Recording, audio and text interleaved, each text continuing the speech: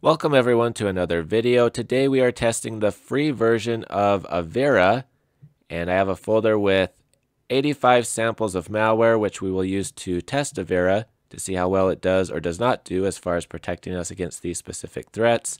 And the procedure will be as follows. In a moment, I will enable the real-time protection with Avira, and then we'll let it sit for just a few minutes to see if it can detect anything on its own, after which we will run a system scan and then scan the samples folder directly. If there's any samples after that, we will try to execute them and see if the real-time protection can protect us. Now, before we begin, let's just double check and make sure that Avira is up to date.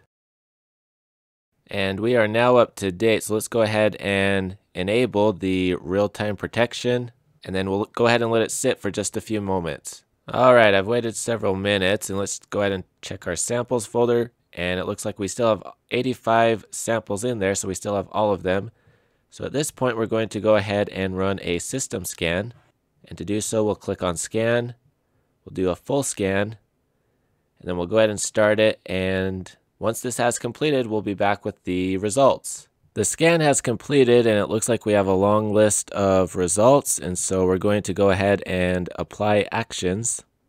And the actions have completed, and it gives us a report of what it found. So we're just going to go ahead and close that. And then we'll click on end. And then let's just double check our samples folder. And it does look like there's one more in there. So let's go ahead and do a direct scan. And so far nothing. So let's go ahead and close it, end it. And let's go ahead and try executing it. And at this point, we'll go ahead and restart the computer and then run some second opinion scans. After the restart, I ran a scan with Malwarebytes, which came back positive with one result detected, so we will go ahead and quarantine it.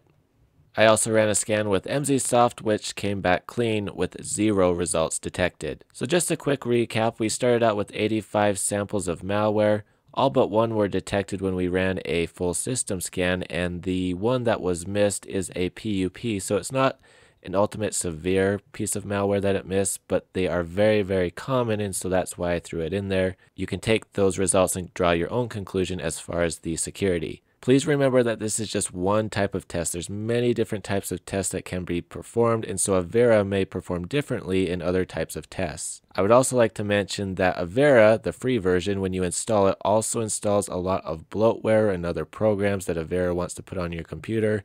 Even for a free program, it's a little too much in my opinion. So please keep in mind that if you do choose to use this antivirus solution, that you go back through your programs and applications and remove the bloatware and stuff you don't want from Avira off your computer. That's everything for this video. If you have any comments, please post them down below. Thank you very much for watching. Hope you have a great day. If you like this video, please give it a thumbs up. If you found it helpful, please go ahead and consider sharing it. And please also consider subscribing to my channel, and don't forget to hit that bell icon to get notifications on future videos.